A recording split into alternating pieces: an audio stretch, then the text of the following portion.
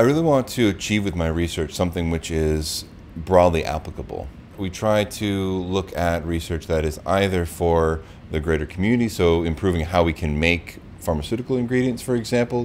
We've worked on anti-malarial medication for a number of years and improving how we can make this.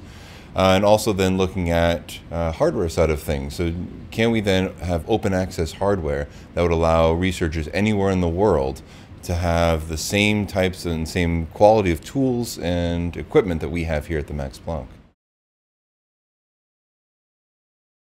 For me, the most gratifying part of this job is that first moment where you see the evidence that this idea that you've had could actually work.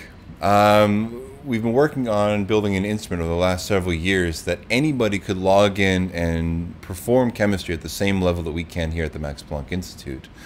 And it's a completely new approach towards how we can do science, and we had no idea for years if this would actually work.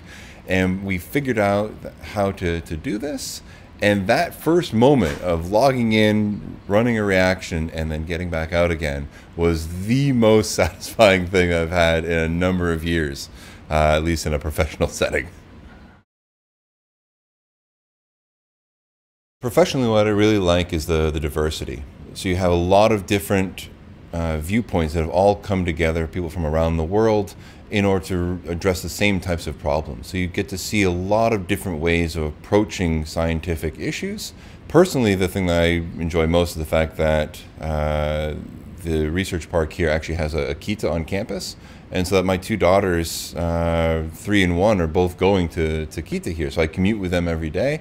And I can actually see them going on their morning walks past my window, so I can see this whole troop of little kids wandering around and falling over and picking up sticks every day. We live science.